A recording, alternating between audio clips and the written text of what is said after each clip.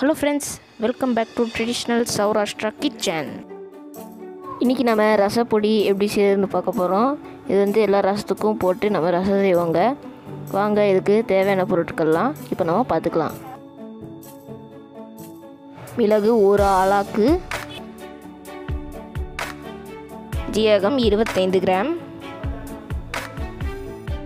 கறிவேப்பிலை சிறிதளவு, பெருங்காயம் 2 ஸ்பூன், சிகப்பு மிளகாய் 3 ஆளாக்கு.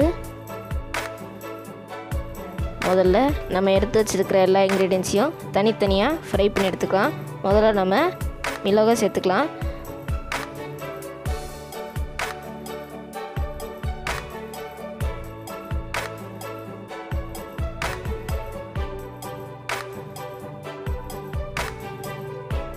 மிளகு வறுபட்டுச்சா இல்லையான்னு பார்க்குறதுக்கு வந்து அது வெடிக்குங்க.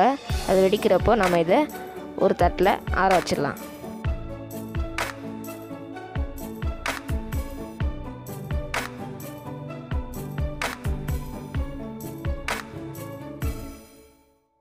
பாருங்கள் ஃப்ரெண்ட்ஸ், மிளகு வறுபட்டுச்சு. இப்போ நம்ம இதை ஒரு தனி தட்டில் மாற்றிக்கலாம்.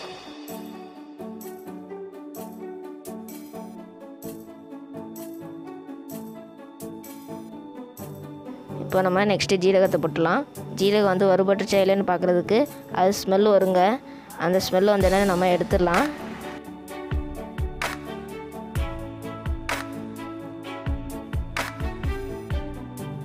பாருங்கள் ஃப்ரெண்ட்ஸ், ஜீரகமாக வறுபட்டுச்சு. இப்போ நம்ம அதையும் அதே தட்டிலேயே ஆற வச்சிடலாம்.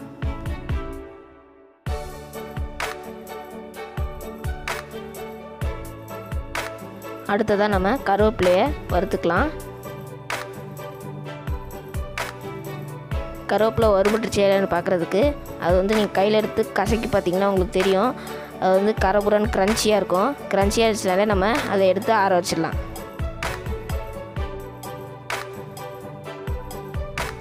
இப்போ நம்ம அடுத்து பெருங்காயத்தை லேசாக சூடு பண்ணி எடுத்துக்கலாம். நம்ம வந்து அது அதிகமாக சூடு பண்ணிட்டோன்னா அது வந்து கசப்பான டேஸ்ட்டை கொடுக்குங்க.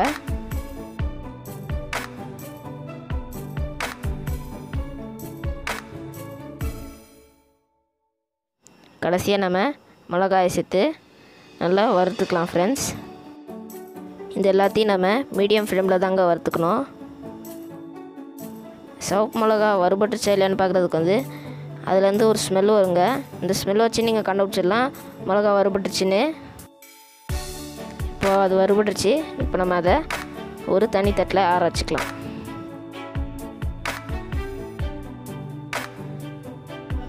இப்போ வந்து எல்லாமே ஆயிடுச்சுங்க. இப்போ நம்ம அதை மிக்சியில் போட்டு நல்லா கொரப்பாக அரைச்சிக்கலாம்.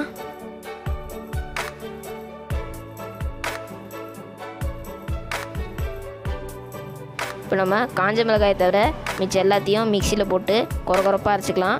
அப்புறமா காஞ்ச மிளகாயை மிக்சியில் போட்டு கொரப்பாக அரைச்சிக்கலாம். ரெண்டுத்தையும் மிக்ஸ் பண்ணிங்கன்னா ரசப்பொரி ரெடி ஆகிடுங்க. இப்போ அந்த 2 பொடி ரெடி ஆயிடுச்சு. இப்போ நம்ம அதை ரெண்டுத்தையும் மிக்ஸ் பண்ணோன்னா சுவையான ரசப்பொடி ரெடி.